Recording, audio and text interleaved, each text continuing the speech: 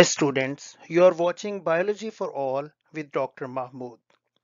We have already discussed glycolysis and Krebs cycles in our previous videos.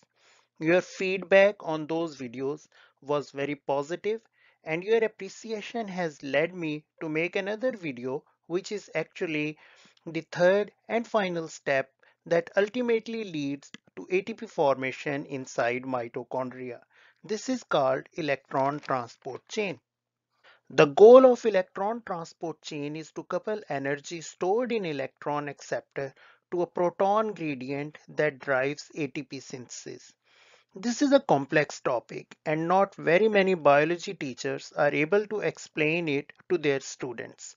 However, after watching this video, you will feel so enlightened that the electron transport chain and oxidative phosphorylation will not remain a mystery for you anymore.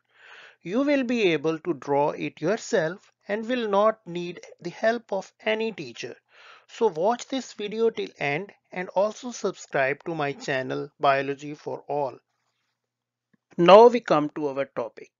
First, you have to understand the design of electron transport chain so you have an idea as to how it works. You are watching inner mitochondrial membrane in this slide. The bottom portion of the slide represents mitochondrial matrix and the top represents intermembrane space. There is a series of complexes shown here in different colors. These complexes are numbered from 1 to 5. The last of these complex 5, is known as ATP synthase. The complex part from 1 to 4 is known as electron transport chain because these complexes pump protons in the intermembrane space and shuffle electrons from one complex to the other. The ATP synthase that pumps down proton from intermembrane space back to the mitochondrial matrix is technically known as chemiosmosis. Electron transport chain starts when NADH approaches complex 1. This complex is called as Nadh dehydrogenase. NADHH gives up its proton and donates its electron to the complex 1. The complex 1 then becomes highly energized. This supercharged form of complex 1 is shown here in the form of the yellow border. It is energized to such an extent that it can now pump protons from mitochondrial matrix to inner membrane space. As more and more protons are pumped from mitochondrial matrix to intermembrane space, a proton gradient starts developing on both sides of the membrane. Complex 1 then passes its electron to coenzyme Q. Coenzyme Q is not a part of any complex but is a mobile intrinsic molecule.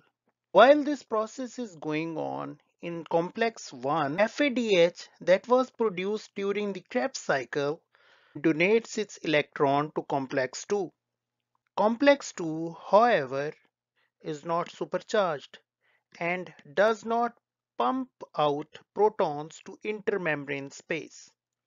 It rather transfers its electron to coenzyme Q. It is very important to know that NADHH works only on complex 1, whereas FADHH can bind specifically to complex 2.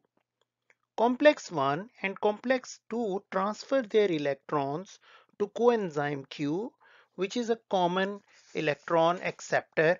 Coenzyme Q then transfers these electrons to cytochrome B in complex 3, which is also named as cytochrome BC1 complex. Oxidation reduction cycle of coenzyme Q continues as it passes electrons from complex 1 and complex 2 to cytochrome B in complex 3.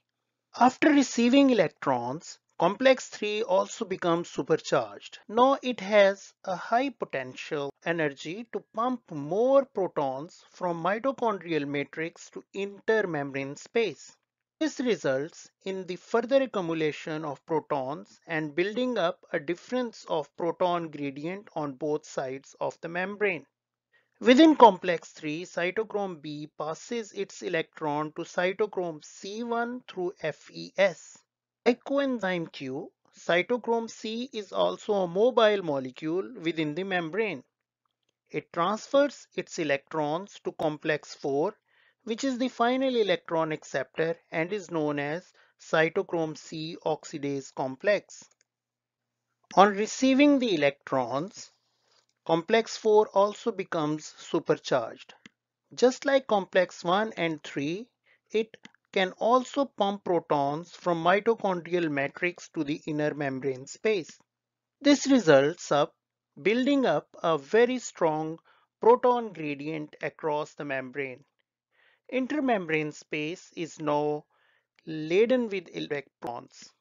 At this stage, complex 4 needs to pass electrons to final electron acceptor.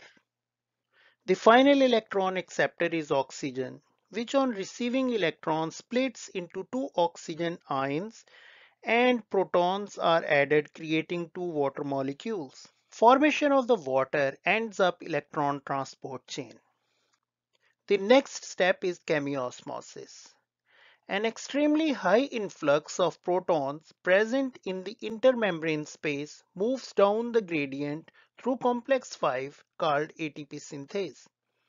This catalyzes the formation of ATP from ADP.